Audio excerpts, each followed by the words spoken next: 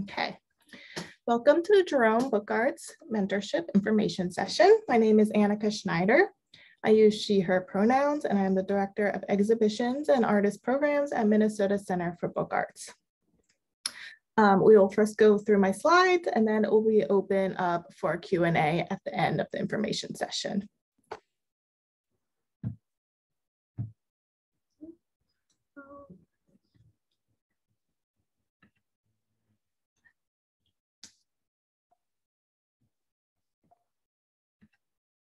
Okay. The Minnesota Center for Book Arts is a nonprofit arts organization focused on the book. We provide youth and adult workshops in papermaking, letterpress printing, screen printing, bookbinding, paper marbling, and book-related arts. Our programs span from exhibitions, visiting artist talks, fellowships, mentorships, an artist collective membership program, and an artist consignment program in our shop. We are located in the Open Book Building on Washington Avenue in downtown Minneapolis.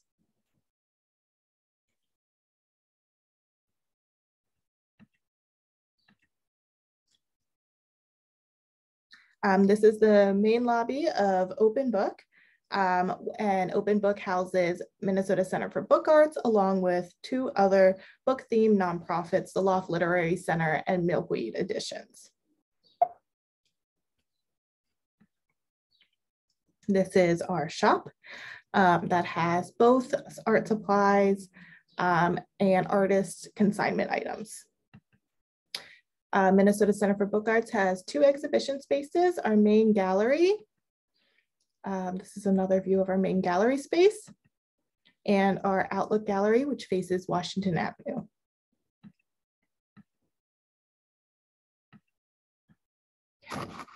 So MCBA's studios, we have studios in letterpress printing, bookbinding, a screen printing area, paper making studios, equipment for marbling, engraving, calligraphy, and alternative photography practices, and more.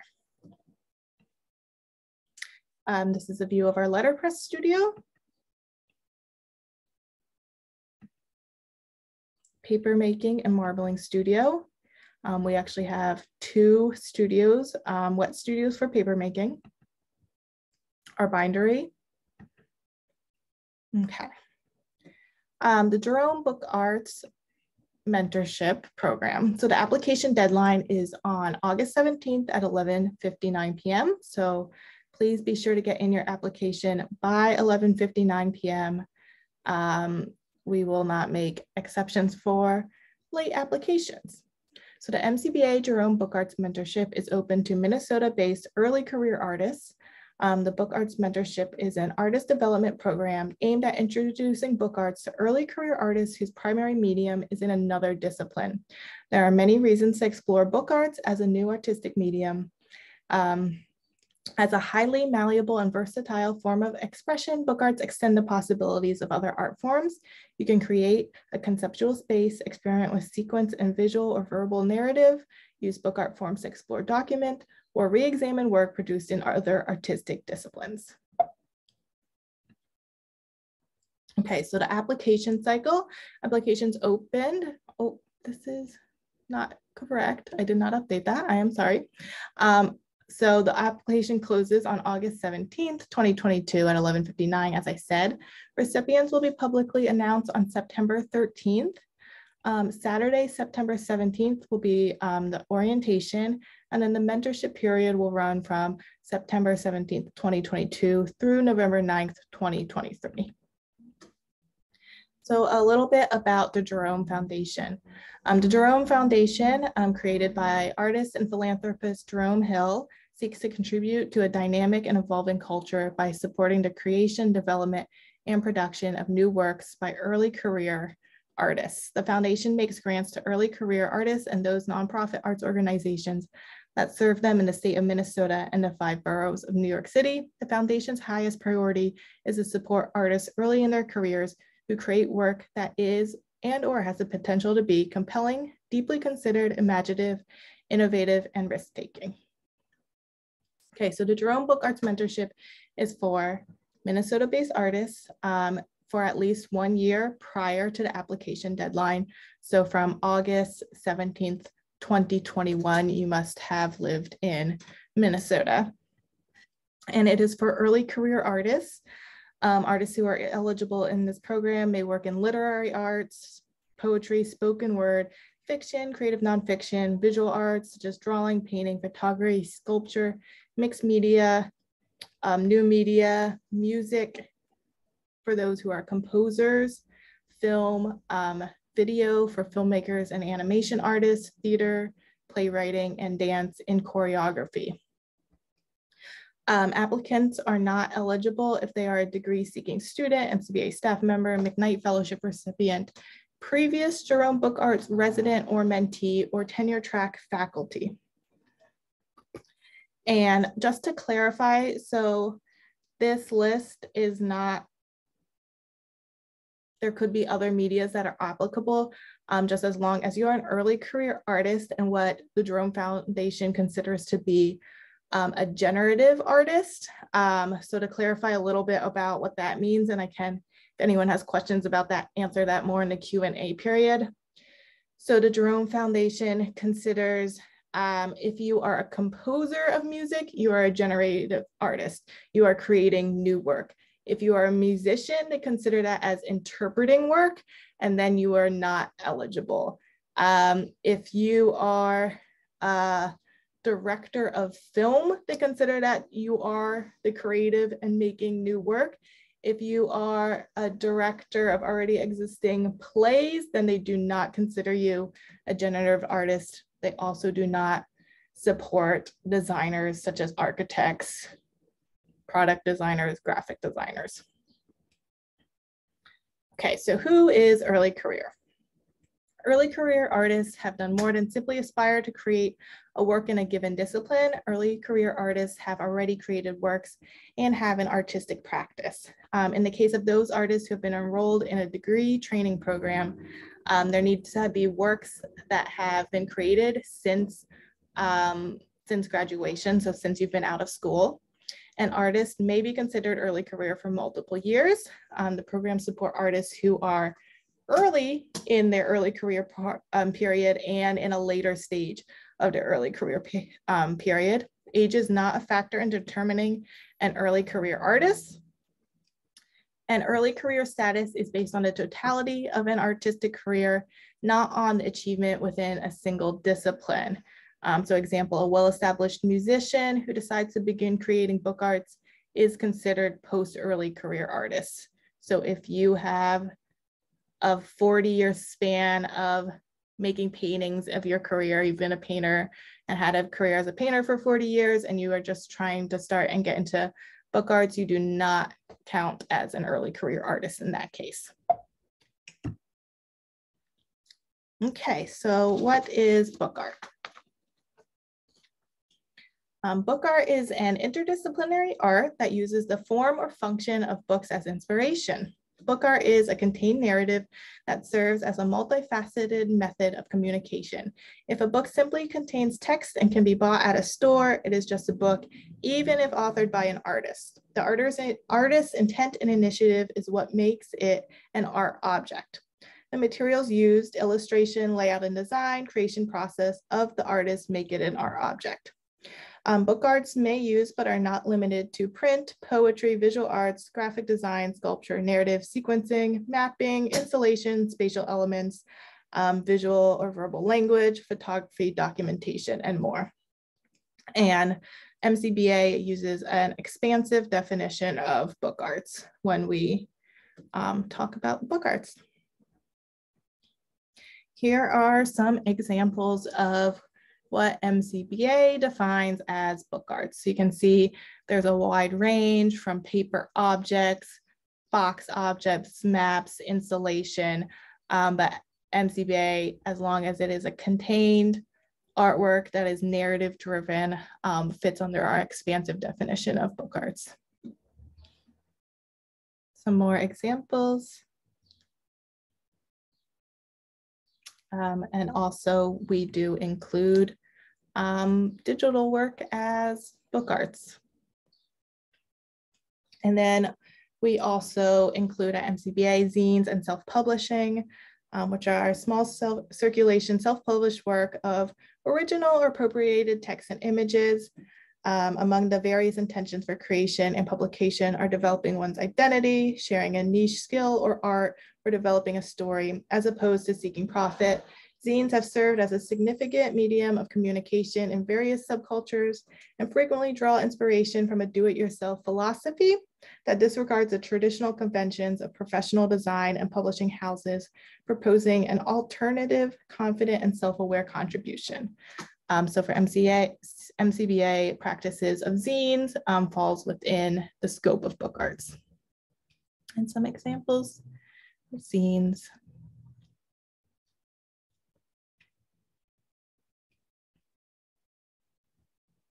Okay, so the application requirements are a letter of intent, work samples, artist statement, resume, /CV, image description list, and proof of Minnesota residency. So I'll get in a little bit more about what all of these entail.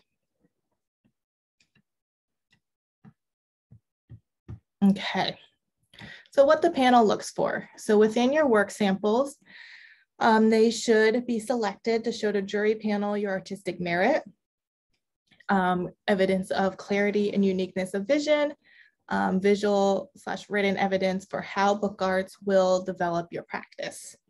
Within your artist statement, you should write who you are as a person/artist, where your practice comes from, what your practice is about, /your practice's values. Letter of intent should focus on how do you see book arts developing your practice? Why are book arts needed in your practice? What skills in particular do you see yourself using? Any specific projects or ideas that you plan for the mentorship program, and what your overall vision is for where this program will direct your practice. And then your professional resume should show your artistic accomplishment and also provide evidence of your early career status and commitment to your practice. Okay, a little bit more on your artist statement and letter of intent. It should be a current artist statement, and it should speak to the images you are submitting. Images and statements should work together to support each other and create a view of you as an artist to the jurors.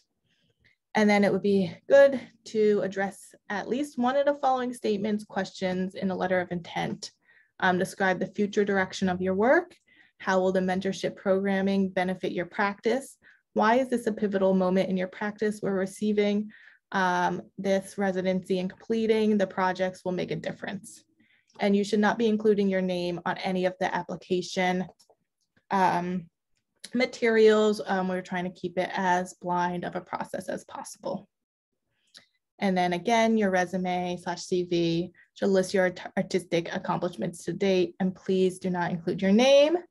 If your name is in the title of a work or an exhibition or publication, just replace it with artist's name there in the document. Okay, work samples. So you are submitting up to 10 work samples total. They can be a combination of images, video, audio, or written samples. So for both video documentation, for images, Springboard, I just want to point out, which is also listed in the application guidelines, Springboard for the Arts is a great resource. They do allow checkouts for materials, I think, for a small fee. So they're a great resource to look into if you need to do some documentation. Your video, audio may not exceed 10 minutes, and written samples may not exceed 6 pages. So to help this make sense, you could do 5 images, 2 videos of 4 minutes each. That adds up to 8 minutes, and 3 written samples of a page each. That does not exceed 6 pages if your practice is that expansive. So they should add up to 10 and not exceed the 10 minutes for video or audio, or the 6 pages for written samples. Okay, so your proof of Minnesota residency. You have to have lived 1 year again prior to the August 17th deadline. Proof of residency documents can include a Minnesota driver's license, Minnesota ID card, utility bill, an applicant's name, lease, or tribal ID. If you are using a driver's license or an ID card, make sure that it is dated then before August 17th, 2021, or if you have gotten a new ID in the last year period, just take a picture of both of them and you can submit them both.